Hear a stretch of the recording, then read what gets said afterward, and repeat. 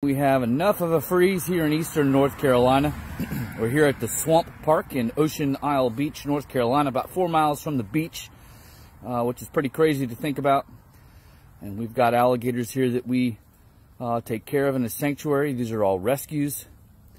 And their pond that they live in has frozen.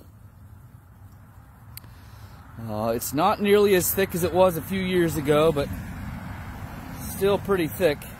Thick enough for these guys to do what they do, which is to stick their nose up out of the ice so that they can breathe and suspend themselves in the water. They are in full brumation right now. The alligators do not hibernate, they brumate. And you can see they even have their eyelids closed as a means of protection. And they're all doing the same thing here. This one's really, really good to see on how they suspend themselves. Just a really fantastic way for them to be able to survive. So you can see just the nostrils sticking out of the water. It's the only piece.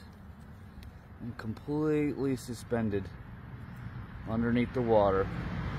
Only the top layer is frozen. And it's probably about 22 degrees out right now. Got down to about 17 last night. It was freezing for a good amount of time.